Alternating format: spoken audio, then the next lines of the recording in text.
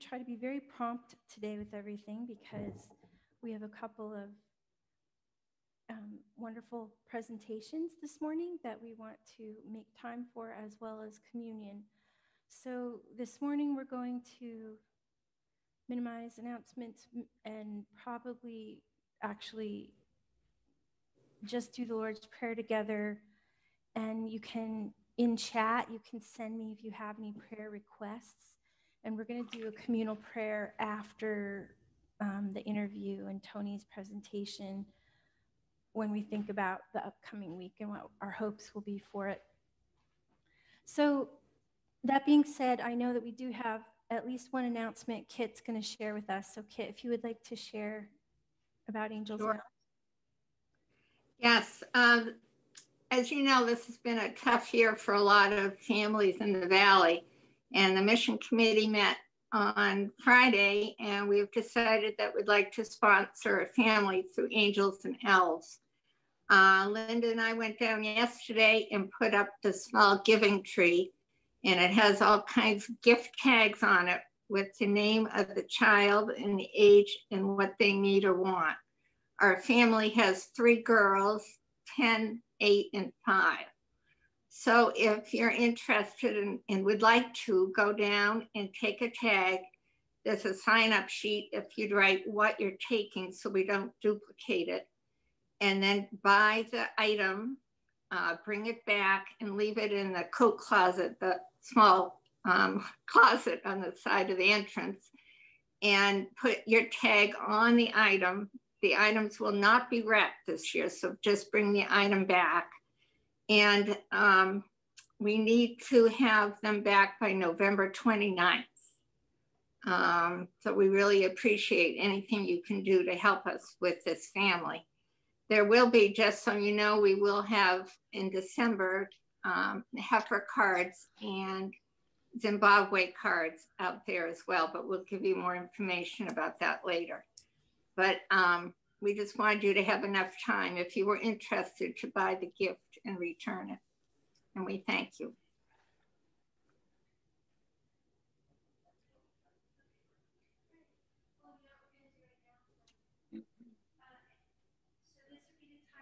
And there are announcements for the Life of the Church, not prayer request announcements. This would be the time. And I do want to acknowledge this morning that we have the contributions of Alan Labrie. The choir met this morning and they're rehearsing for Christmas. Billy was with them and he just completed the compilation of the children's music, which we will also be using this month. And we have as guests today, David and Ginger agreed to do an interview with us, which we're going to be listening to, and Tony prepared a presentation as well.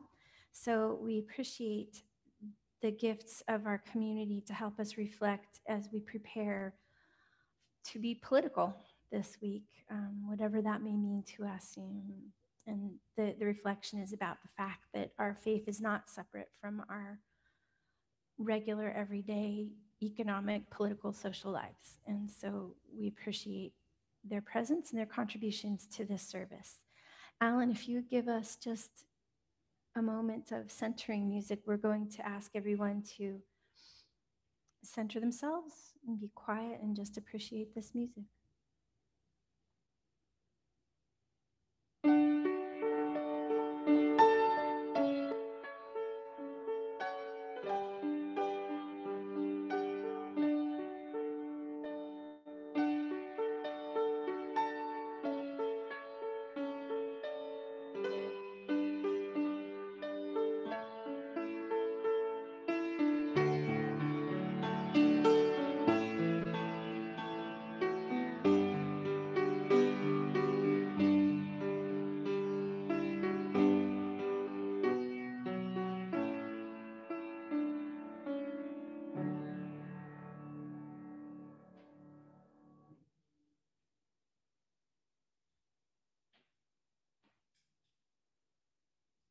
So we're going to move very directly into prayers this morning.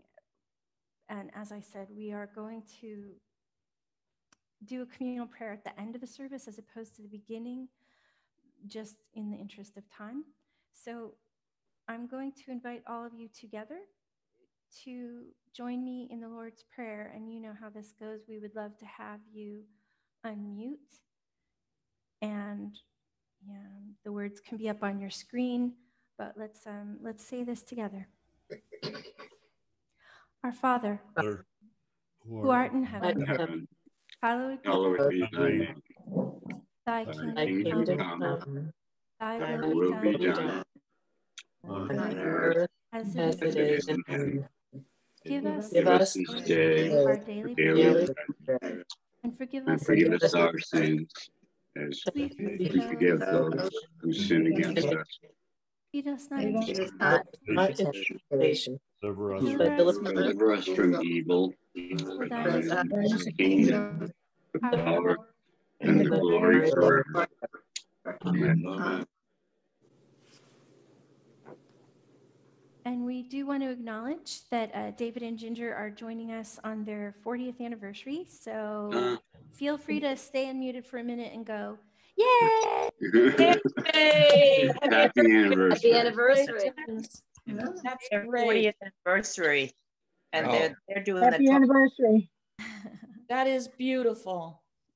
And now we're going to ask everybody to mute again. And I do have a request for prayers for Kate's son and wife, that God will bless them with pregnancy this winter. We will have, as I say, communal prayers. But if there's anything you want us to say out loud during the prayer part of the service later, send it by chat, and I will do my best to try to include all of those. We're going to move directly then into reading of the scripture.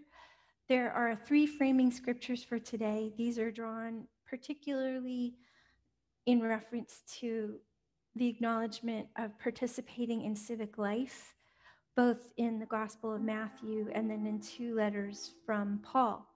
I want to clarify that while these texts encourage you to partake of the life of being a citizen and cooperating and using your voice, and that's what we're going to talk about today, your voice and your vote. We also acknowledge that in the life of Christ, it became necessary that he would try to sort of overturn the social norms of his day, and that along the way, his ministry and his life led him to be in conflict with the governing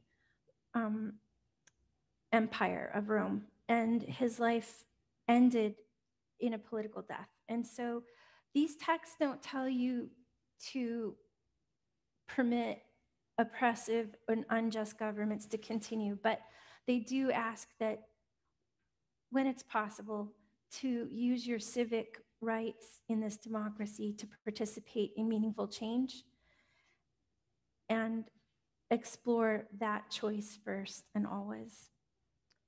So let us begin with these readings. From Matthew 22. Show me the coin used for the tax. And they brought him a denarius. And if you're on Zoom, you can see a picture of what that looks like. Then he said to them, whose head is this and whose title? They answered, the emperor's. Then he said to them, give therefore to the emperor the things that are the emperor's, and to God the things that are God's. And a reading from Romans 13. And you will see that we're going to refer to these passages in the interview with David and Ginger. Let every person be subject to the governing authorities. Therefore, one must be subject because of conscience. Pay to all what is due them. Taxes to whom taxes are due. Revenue to whom revenue is due. Respect to whom respect is due. Honor to whom honor is due. Owe no one anything except to love one another. For the one who loves another has fulfilled the law. The commandments are summed up in this word: love your neighbor as yourself. Love does no wrong to a neighbor, therefore, love is the fulfilling of the law. And finally, a passage from Timothy. First of all, then I urge that supplications, prayers, intercessions, and thanksgivings be made for all people, for kings and all who are in high positions, that we may lead a peaceful and quiet life, godly and dignified in every way. So ends the reading.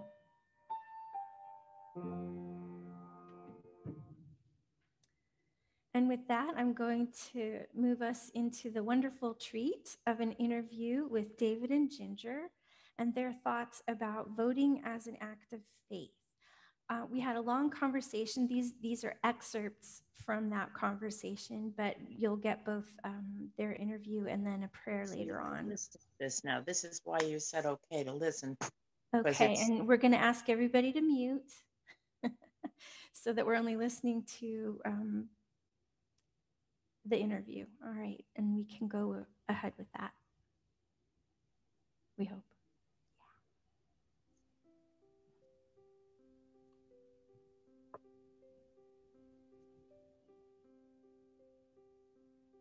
So yes, we can dig in. I'm gonna formally just say that this is a conversation preceding our national election, and we are focused on voting as an act of faith with some really significant reflections that both David and Ginger can bring to us today. And so we appreciate your time and your observations and whatever you have to share with us about the importance of what is coming for us as a nation, for us as individual citizens. Thank you. Thank you. Well, I guess I'll start off. We've spent 42 years in the military. This is our 25th move coming here to Jackson. So a very different kind of experience from voting from a lot of people. I immediately after graduating high school went to West Point. So I had always voted absentee ballot until we moved here to Jackson. So I guess 2 years ago when it was the first election time when we could vote, I remember going down and getting in line and, you know, they sign your name off, your address.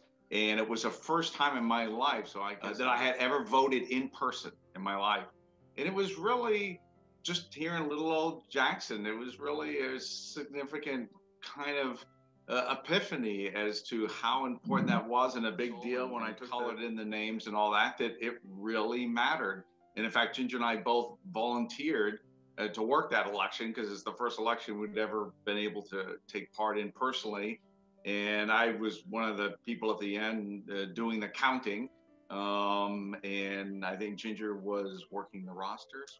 Jackson has a special significance in our life as a citizen. It's the first time voted in person. So we hold that as a responsibility that we owe to our community.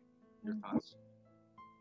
Well, I know when we got there and we pledged that we were accountable for helping with the election, I just got tears in my eyes just because, I mean, I was thinking of my family that came from Russia, that they never had the opportunity to vote there, and just what a privilege it is in this country. And I think sometimes people take it for granted. But I did feel the weight of responsibility, and I know I'm going to be helping out this year. And again, I just know I'm going to get teary-eyed when I do that. Helping in the polls, we get sworn in that day, right? I mean, that promise every time we come to work the polls. So yeah, even that. And that's one of many oaths you've taken in your life, David. Yes. So it is significant because, and I have given the oath to thousands of people to support and defend the Constitution of the United States. And now one was being given to me in Jackson. And so I have given the oath, and I expect those taking it to take it very seriously. Unfortunately, some have paid the ultimate price for that. And so I equally took it as a very heavy responsibility, though a honor, you know, not a burden I didn't want to bear. The desire or the responsibility or The requirement to vote was put into me actually by my father. Old New Hampshire Yankee, born and bred here, and he was a school teacher, high school teacher. So civics were a big part of his life. And when we would be traveling all around the world, they lived in Keene, so we were registered to vote in Keene, New Hampshire. He would go down. He also would volunteer at the polls, but he would go down, get the absentee ballot. It was, and I remember Keene, Ward 5, Ward 5. I remember this day all over the world, and he would get it, and we would, he'd mail it off to the Army post office in Germany where we were during the Cold War, and we'd fill it out, and you'd have to mail it back, and he just, that was one of the points he instilled in us as kids. To this day, I never knew how he voted. He never talked about it. He didn't push a political view or party or anything like this, and I have no idea how he ever voted. To him, it was important that you vote. So just the act of showing up, which, as you reflected, Ginger, I mean, what a privilege when your family has stories about not having had a voice in government, and here that right has been given to you as the descendants of immigrants to be able, and not only the right, but I think what we're talking about today is the responsibility that everybody feels involved and cares enough to show up in whatever way they can show up, whether it's by voting absentee or whether you are working the polls or just coming to the polls or however you're doing it, right? Just the showing up. Two big frameworks that have governed me in my life is being a Christian and being a citizen of the United States. And there are responsibilities and requirements for both of them. And I think voting is very much a part of both of them. But the last couple of weeks on Friday afternoons during our Christian conversation and cocktails, we've been following the journey of Paul and the letter. We were talking last night even in Romans, and he was a big advocate for fulfilling your civic responsibility as being part of a Christian. He said, you have to honor the leaders and institutions, and I see voting as an institution, and pay taxes and give revenue to who revenues due, give honor to honor is due, give respect to who respect is due. And so from his point of view, he was really articulating this, kind of contract between the citizen, the Christian citizen, and their government. The government is supposed to provide safety and stability, and then the person has to participate, whatever government. He wasn't advocating for a specific government, but whatever the requirements of being a citizen in that are, you owe that level of input as well. And so I think it is a big part, I believe, of being a Christian as well. And that echoes also the Gospels, which say, render unto Caesar the things that are Caesar's, and to God under the things that are God's. And yet, I think what you're saying, David, is that they're not separate. We have a religious life, we have a political life, and yet Christ lived in political times, right? And those who followed him, those that he was working for and with, lived in very tumultuous political times, and his life was fully political. He died a political death at the hands of the Roman government. So that saying, to me, I think in the way that you're saying it is to give our time and our attention to our responsibilities in all places, and that we do give to God, but God asks us to be active in the world on behalf of Christ, and to have political awareness along with everything else. Again, Paul's letters and others, what they really do, they seem to discuss how you go about doing that. Love everybody, treat people, my words, dignity and respect, etc., like that. In other words, participate in it, but do it in a way that would bring honor to the Christian faith, and for people to look at you and say, I would like to conduct my life, maybe not make all the decisions they make, but conduct myself in the manner that that person's conducting themselves. So he doesn't specify specifically what political position to take or what to do if you're in the Congress, whatever. What he says is he discusses how you interact with people and how you treat the broader community. And the ultimate filter is love, right? I mean, it's love not just for yourself, but for your neighbor. And what does that love look like when, for you, living out your values as a person of faith in ways that are emulating and following in the footsteps of the way that Christ walked, right? Yeah. The greatest privilege you can have, I think, is being an American, a citizen of the United States. We're not perfect, but I'll tell you, greatest privilege you have as an American is to vote. The votes all count the same. And that is, like Ginger said, her family more recently came to the United States through Ellis Island and immigration from a place where you could not vote. Sometimes it is important to reflect back that things weren't always this way, and to appreciate the small things in life. And has been said many times, Americans take many things for granted that other people fight for. And if you can think back on the history, not only of this country, but the history of humankind, it does put things in perspective. And one of my tours in Iraq, I was a director of strategic effects, and one of them was I was a senior military person as we were running the first provincial elections ever in Iraq. And many things we were trying to work through, and one of them is security. Now here in the US, when we think of security, it's make sure the mail gets through so the ballots are counted, make sure we don't lose any ballots, make sure people are registered and you check them off. And we think that's a big security challenge.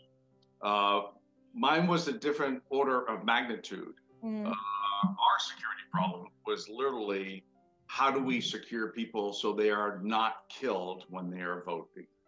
Because this was the first provincial elections, and there were many elements within Iraq and the Mideast that did not want democracy to get a foothold. They did not want the citizens to have a voice, because for thousands of years, they didn't have a voice, and the people that held on to power didn't want to let that go. And then you had the extremists from Al-Qaeda, ISIS, or whatever. And so physical security of the polling places was a big challenge. Now here, there are discussions about voter suppression, which I think is abhorrent. And anybody that tries to prevent you from voting, it's almost the biggest slap in the face to the US Constitution. My experience in voter suppression, a little bit different definition of it, is the polling places, people were very energized to vote, so they would get in line and wait for hours, like you're seeing now with early voting, which always does my heart good when I see people stand in line. Not that I want people to stay in line, but I'm like, okay, that's a level of commitment. And what would happen is the extremists would come up with a car bomb, and they would drive into the line of people voting and blow up the car bomb to kill them, in an effort not just to take away the votes of those people, but to dissuade anybody else. Like, if you come vote, this is what happened to you. And I think there's a picture you can put up now of a polling place in Baghdad on election day that was attacked by what we call VBID, vehicle-borne explosive device. And about 65 people were killed. Very unfortunate and very attention-getting how serious they were to suppress the vote. The remarkable thing is, within hours, and you can see the picture as it is here, within hours that was cleaned up, polling place was reopened, we put up more barriers, and the line had reformed, and people were getting back in line to vote. I have spent time with people that are willing to overcome that. Because voting is so important to them, because they've never done it before in their life. And the last picture, I think you have, and you put it up, is from day one in the Iraqi election. Everybody had the vote right. I mean, male, female. So, in our country, we've gone through an iteration of that. But from the very beginning, both male and female citizens of Iraq could vote. And there's a picture, obviously, of a female Iraqi here. And this, another part of our security thing was, how do we prevent voter fraud? So you don't have multiple votes and all that. And of course, we didn't have sophisticated electronic voting machines on that. So working with the UN Voting Commission, we came up with this indelible ink. And when you go into the polling place, you stick your finger in the ink, and then you vote. And then if you have that ink on your finger, which is very difficult to get off, it says you've already voted. So necessity is a mother invention. It worked very well. Well, we meant it just as a way to make sure people didn't vote more than once.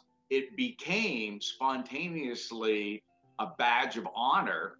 Wow. For everybody in Iraq. And you see this picture, you know, they're holding up their finger saying, see, we finally got the chance to vote. See, we're finally empowering our people. And we didn't think it was going to become that, but it spontaneously became that. And when I would see the Iraqis going around it, and that it lasts for days, you can never get it off. And I was working with the officials, and we were working through the administrative part of it. The first thing they would do when they walk in the room and see me is to hold up the finger just as a badge of honor. See, I did it. I thwarted the extremists. I went and voted. It was also a way for those of us that were serving their time for them to thank us. Kind of the politics of, you know, geopolitical issues in the Mideast, but we obviously had a lot of American servicemen and women there, and they credit us with giving them the chance to vote. So it was they would put their finger up to us as they would see us as say thank you, you know, thank you that I got to vote for the first time in my life. So that also, having gone through that experience, has given me a new appreciation for something that I'm sure I took for granted. And when my father would send the ballots, I'm like, I didn't see it quite as a responsibility until after I'd had that experience in Iraq. So that really changed the perspective. It did. Well, I think because I work the polls, so I do absentee, so I make sure it does get in. But I know when I got there the last time, it was the coveted "I voted" sticker. Yes. I kept like looking over there, and I was really busy with everybody, but I really wanted one of the stickers. So I think this next time after I'm sworn in, I'm going to make sure I get one of my stickers, so it's the same thing as as the purple finger salute, right? Yes. Yeah, it's funny. I've been thinking about, did I want to vote ahead of time because I'm working the day of the election, or do I want to? And I felt like there is something about, right, that I voted sticker. I'm like, ooh, I want that, and I want to, since I can, I want to do it on the day of. But I'm guessing your children, or at least your daughter and son-in-law, are having to vote absentee because they are serving abroad. Is that accurate? That's correct. Yeah, they're in Italy, and so they have to. They're both in the Army, so they vote absentee from there to send it back here. So they're going through the process that we went through. I mean, it just became, I didn't even give it a second thought. I'm like, okay, it's voting time. Dad's going to send me the absentee ballot. I mean, it wasn't, and of course, we've been registered since, I left high school in there. So I never even, I was registered, and once you're registered for life, unless you move, the absentee. So actually, it wasn't until we got to Jackson, and here I am 60 years old. I'm like, well, how do I register to vote? I was registered Key for 50 years. So you had to start from scratch. How do we register to vote? How do we get on the rolls? And how, where do you vote in Jackson? Half of it was new for you guys then. It was, yeah. And so like you, kind of going through the thing, like, well, we could vote early, but I'm like, no, it's become sort of the excitement of the day. I'm going down on election day. If the Iraqis I worked with can deal with people being killed in front of them, I can make it down to the bottom of the hill on election day and get my "I voted" sticker. My daughter, I think you've done a really great job of framing why this is an act of faith. But the day after election day, or the day after the results are finalized, about half the people are not going to be happy with the outcome. Just if you look at the polls, about half the people, no matter how things go, are probably not going to be satisfied with the outcome. My advice would be, as part of your responsibility, I think both as a Christian and a citizen, is, okay, that is one event, and it's one input you have as a citizen to this country. So if things don't turn out the way you want, don't go burn down J-Town Deli to the ground, or tear down the covered bridge, or paint graffiti on the Jackson Library. Get involved, okay? Next time, put out more yard signs, or get involved in local civic organizations, or there are so many ways to exert influence in our country other than just voting. Voting's a big one, probably the biggest privilege, but there are so many other ways to make a difference that don't just give up. well, it didn't work out the way I wanted, so I'm going to vent my frustration in a destructive manner. No, focus your activity in a constructive manner. And there's so many things that can be done that you've got to keep the whole thing in perspective. Yeah, I hear that. And there was a thought that went in my head and went out of my head as you were sharing that. One thing, Gail, remember last night we were talking about, I mean, in years to come, when we look back at our actions, how are we going to, feel about that? Did we act in a Christian manner? And that we will still feel proud of how we acted and reacted. Remember that we belong to each other before and after the day of the election, and through all the waiting for the results, and through what we pray will be a peaceful transition of power. And for whatever that outcome may be, that we are still a nation who is stronger, one made out of many, right? E pluribus unum. Again, going back to Paul's letters and others, that how we're charged to be in some ways simultaneously, and I don't think there's you have to choose one or the other, a Christian and a member of society in responsibility, because it's as we take care of others, of which government is supposed to provide that safety and security for folks.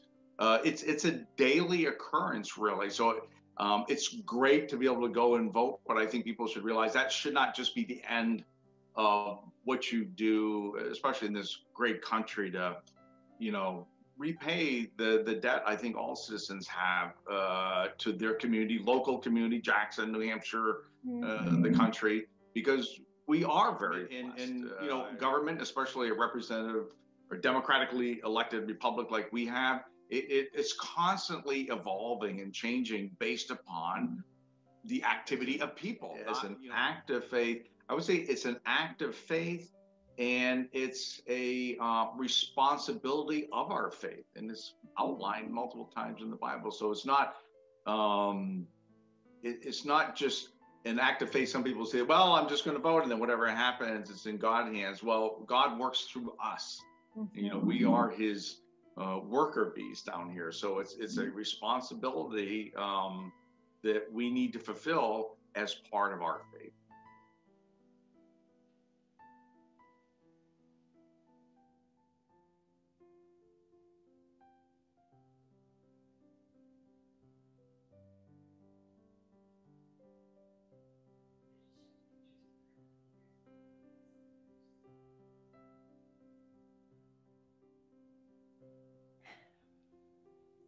So as I said, this was a very brief excerpt from a conversation, and full disclosure, I had a completed version of it, and then it went haywire, and I had to redo the entire editing thing.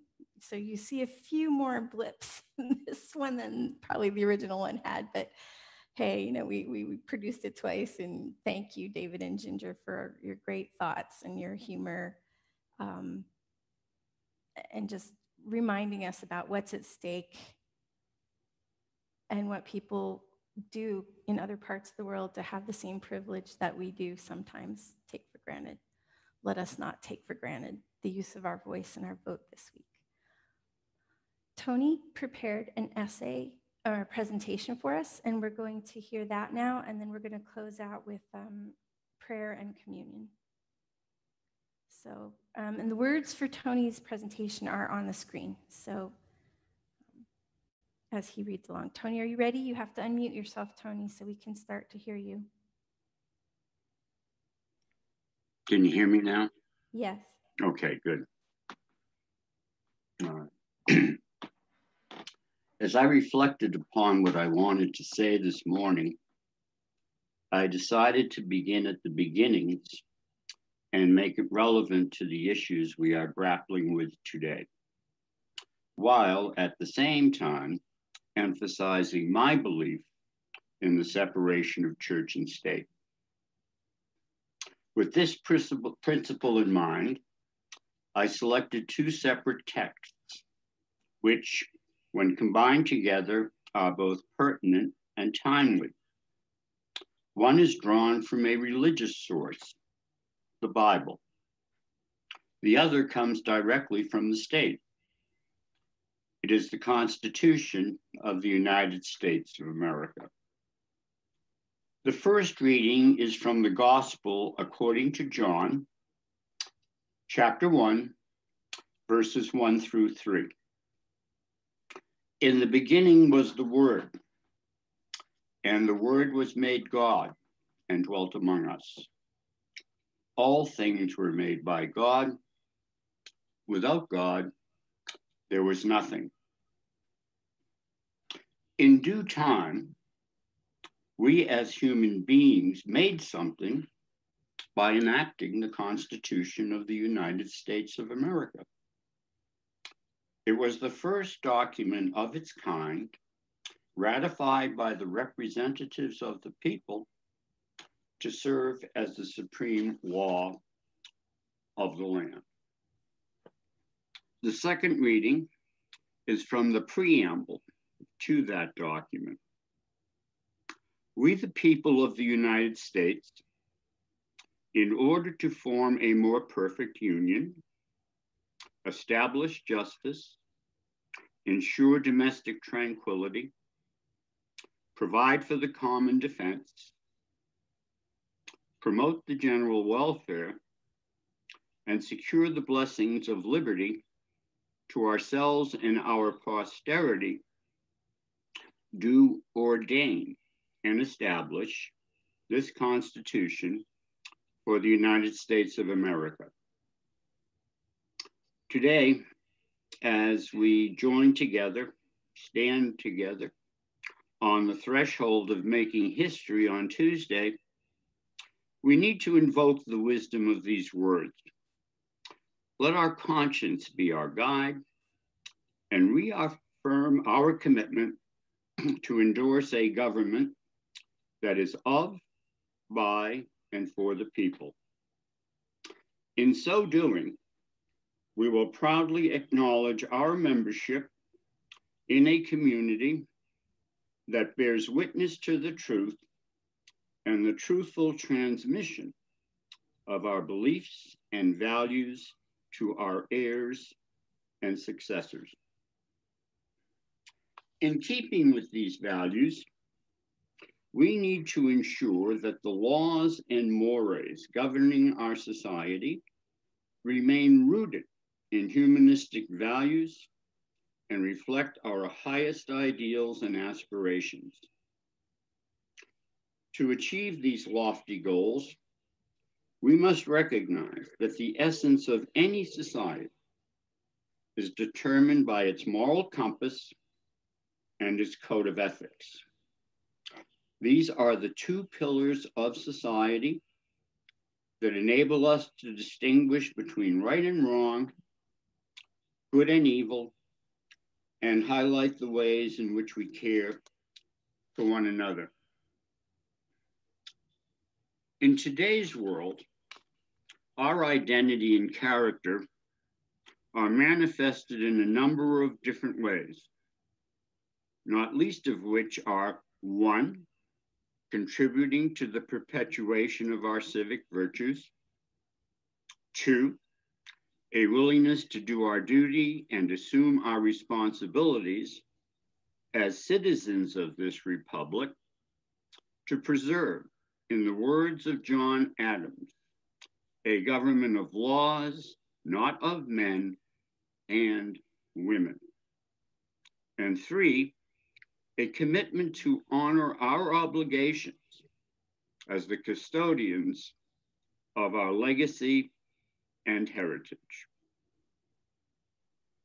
With these thoughts in mind, we need to seize this moment and create a legacy of which we can be proud to pass on to our children and grandchildren. In so doing, we will also fulfill our role as the architects of a future that speaks to the needs and expectations of generations of young people who will follow in our footsteps.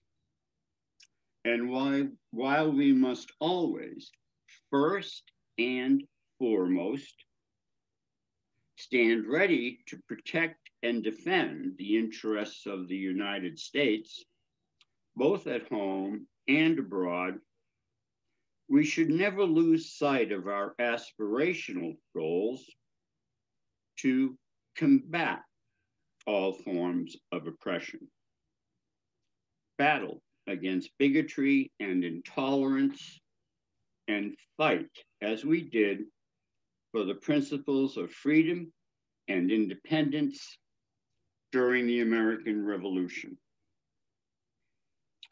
If we really want to aim high, maybe we should expand upon the golden rule to do unto others as you would have others do unto you, or stated differently, love thy neighbor as thyself. In brief, we should recommit ourselves to a more perfect union between our personal faith and the sacred principles of liberty and justice for all. Fortunately, we are blessed and privileged as a country and a nation because we have an opportunity to participate in the political process and make our voices heard.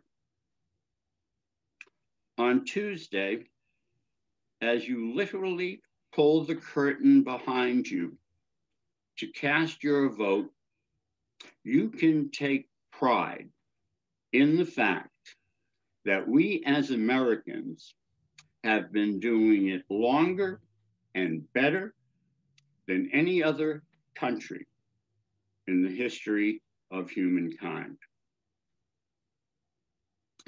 That's also the moment when you need to stop,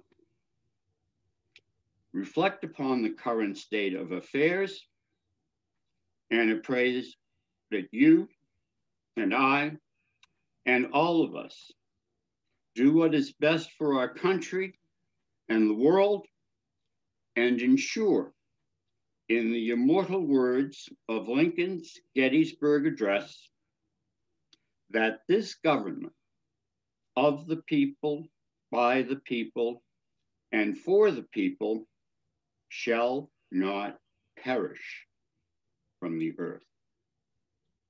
In closing, I want to share a thought with you which has always provided me with renewed confidence and a sense of political purpose when I worry about the fate of our nation and our inability to define ourselves as a people. The process unfolds when I see through a glass dimly, then brightly, and realize that no one person, no one group has a monopoly on America. It's my country too, and it's yours as well. On this Sunday in particular, I ask for one and one thing only. May God bless America.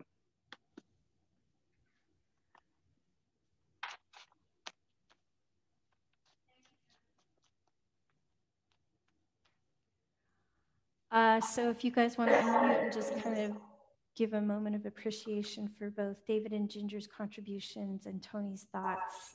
These were much worked over. Wonderful, wonderful both. Yeah. Thank you. Lots to think about. Thank you. Thank you. Very nice. Thank you. And there's some of that happening here in the sanctuary too. Some nods, some applause. Yeah. I want to move us now into our prayers of the people, because we've heard from a few folks about the significance of the milestones that are coming towards us. Also, the reality that we will be a nation together on the other side of Tuesday, on the other side of whatever the elections bring to us when we know the outcome of it. And as I've said a few times, we still belong to each other before and after. And within those parameters, and without getting into politics, what are your hopes for this week and this time that's coming?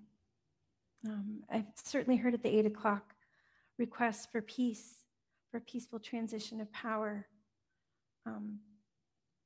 and that we will remember that we're still the same community and that we'll find ways to continue to work together. If you do have any other prayer that you want to lift up, you're welcome to unmute yourself in Zoom. Is there anybody that wants to add a prayer? Wendy and Kevin here, and we did have a couple people put things into chat too. So we have prayers for the nation, and we have personal prayers. Again, Kate's prayer for her son and his wife, that they will be blessed with pregnancy. We have a friend who's in Rotary named Bob Gravino, who himself is a veteran, and we're praying for his well-being and his health. Kevin has a prayer.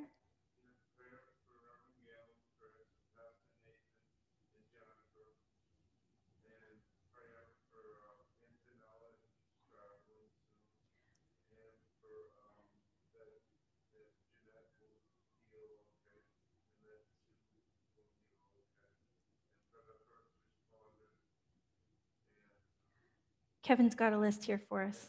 I have to write it down. Ministers for Antonella, who's traveling right now, for Jeanette and Sue for their healing. And also we're going to add Judy Botsford to that because she just underwent hip surgery and she's just home recovering. And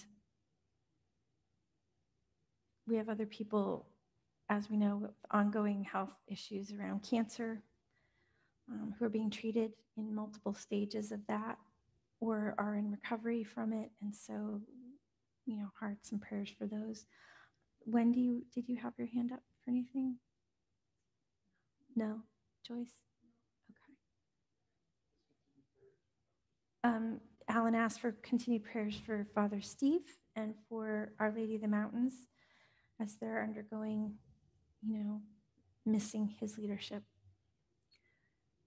And presumably there's 2 screenfuls full of you guys. So again, you're going to have to unmute and jump in if you want to add anything to what we've already shared today. Otherwise, I'm going to ask you to be in prayer, and then we're going to close out with the prayer that David gave us for to go with the interview that we just heard. Please join me in prayer. O holy God, this morning we place our lives into your keeping and our nation into your keeping. We go with trust to perform our civic duty, some of us volunteering, some of us helping give rides, some of us casting our vote. Others have already done this in advance. We ask for wisdom for our leaders, just as we were asked in the letter to Timothy to pray for those who govern, for those who represent us. And yet in this democracy, our voices count. And so we ask that our voices will be heard and that we will still be a nation that can find its common ground and its sense of unity, its strength, even though we are many and diverse and gifted in our strengths, that we will find our sense of nationhood and community together. We ask for healing all over the world, healing from wildfires and hurricanes and floods, warfare. We think of the Chicanga Church in the city of Mutare. We think of the villages in Honduras. We think of the places where our children serve, David and Ginger's children in Italy, and our children in so many parts of the world and parts of this country, our far-flung families. We pray for healing of our bodies with damaged nerves and spinal cords, and healthy cells and unhealthy cells, and minds that work differently now. May we be held with dignity and peace and healing where it's possible. Amen. And I would ask now that you would lend your ear to David's prayer.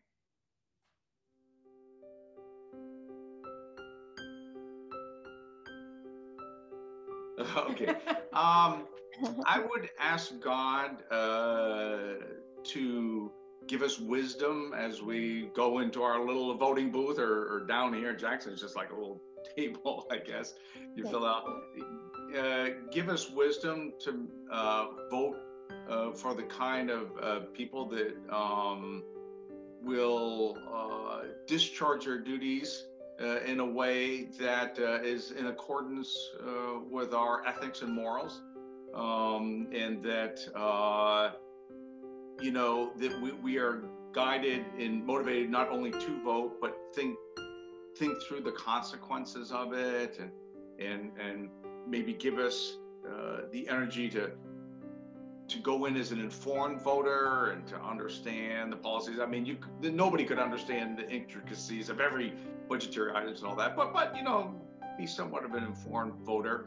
A prayer of thanks that we can walk in and not worry about our physical safety, and that it is almost by second nature we do that, and that it's taken hundreds of years for our nation to get where we are. 100% of our citizens can vote, etc., like that. That we have fought civil wars and suffragette movements and everything like that for people to get where they are. So it should not be taken lightly. That this right to vote has not arrived where we are without significant sacrifice by thousands of people before us. And then the last prayer, as you alluded to, Gail, would be for God to give us the sort of the inner peace to accept the outcomes, whatever they are. And many times in the Bible, we are directed to pray for our leaders. So whoever is officially elected our leaders, that we have the discipline, whether it's who we voted for or not, that we have the discipline to pray for them to be successful, because being successful means being successful to us. And the last thing is, as you said, e pluribus unum, election should not be a time to drive a wedge between people. You can honorably disagree with some policy issue or tax rate issue, or who knows what the issues are on the ballot. That doesn't have to come at all between people on your personal relationships. And I think, again, in the Bible, it says you conduct your civic responsibility duty, but you do it in a way giving dignity and respect, treating people with love, etc.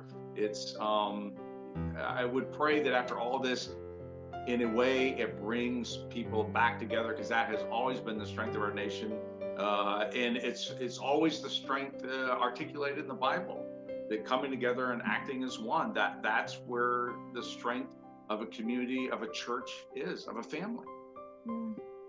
Thank you, Ginger.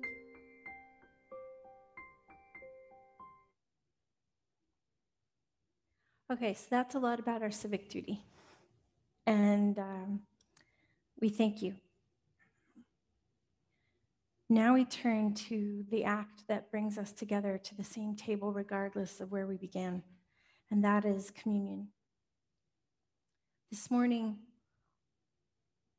wherever you are, may you have your elements, what you will use for your juice or your beverage, and for your bread, cracker, cookie, whatever you have that you can eat and share with us together. And here in the church, we have, I think I've shown you before, these cute little disposable things. Everybody's got their own, and it's safe. So that's how we're doing this. So let us begin by sharing in the Sursum Corda and Sanctus,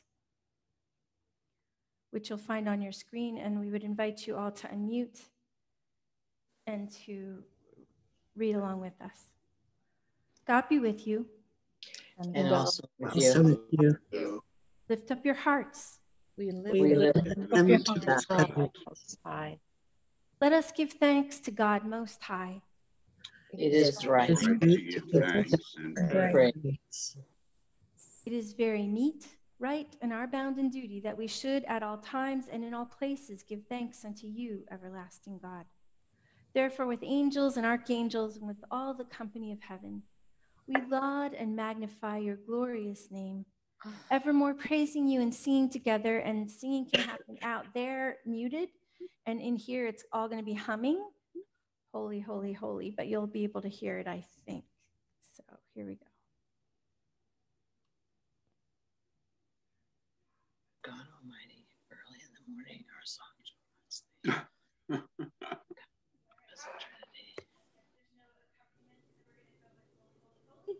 Lord God Almighty, early in the morning our song shall rise to thee. Holy, holy, holy, merciful and mighty, God in three persons, blessed Trinity. And we do have some people humming along, which is awesome. We actually had music here in the sanctuary because we had some people humming. I'm recruiting them for the choir very soon now. And now we come to the time when we will bless the elements that you are all sharing together. We ask, O Holy God, that you will be present to us in your brokenness, in the pouring out of your own life, that we may become your body of Christ, your members of your church, your children, your brothers, your sisters, and that we will remember this, that love is the greatest of all transforming forces and powers, and we have been given love, and we are called to become that walking love in the world. And today, at this table, may we taste of that transforming love. And so, on the night that Christ sat with his beloved friends, he took the bread that was on the table and he broke it. And he said, when you take a bite of the bread, do so in remembrance of this love that changes everything. And so now, brothers and sisters, take, eat, and do so in remembrance of love.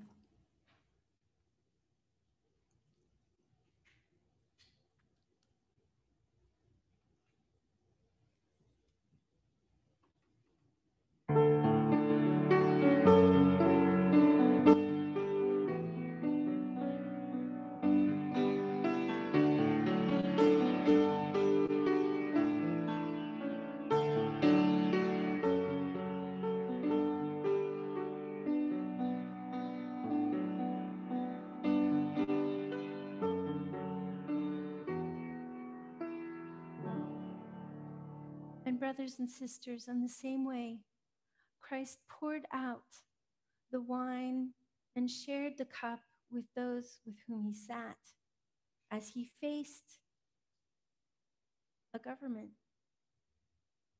that he knew would be coming to arrest him and take him away. And he knew his life was in danger. And in fact, his life became forfeit. But the great part of this story is that death is not the ending. Death is not the final story. That there is a life and a love that flows beyond that death and brings us all back into the presence of the greatest love. And so today, brothers and sisters, when we drink, we do so in remembrance of that great love.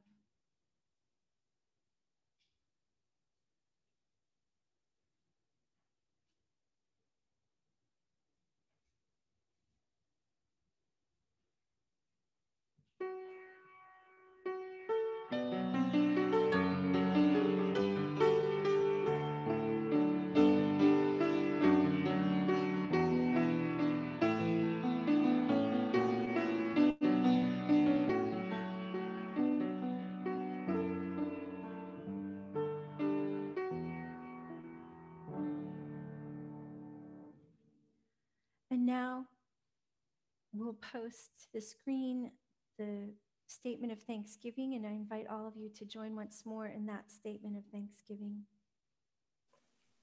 We are not alone. God made us. We are not alone. We have each other. Can anything separate us from the love of Christ? Trouble, pain, persecution. No, in all these things we win an overwhelming victory through the one whose love for us has been proven. It can be. Neither death nor life, neither messenger of heaven nor ruler on earth, neither what happens today nor what may happen tomorrow, neither power from on high nor power from below, or anything else has power to separate us from the love of God. Thanks be to God. Amen.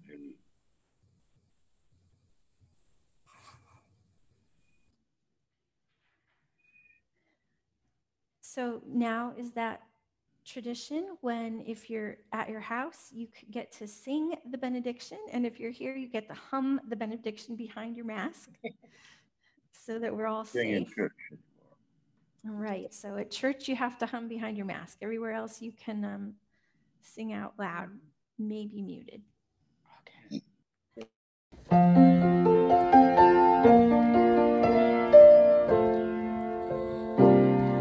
May the love of God live in us today. May the love of God live in us today.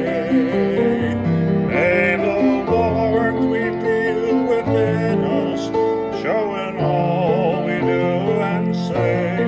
May the love of God live in us today. May the peace of God be with us today.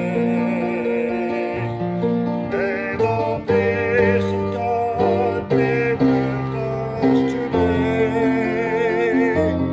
May it guide us and protect us as we go our separate ways.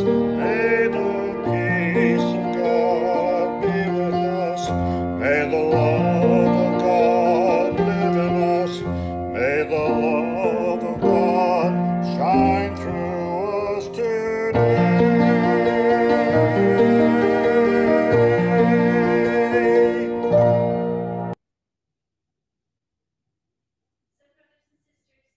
Final note, today is the first day of November.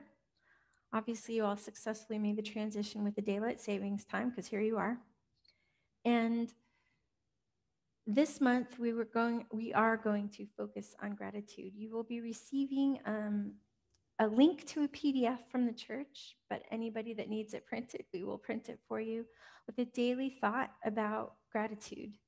And this is an incredibly important spiritual practice, which, especially for a month that has a lot of challenges ahead for all of us, may help us be resilient and hopeful and reframe when things are feeling hard.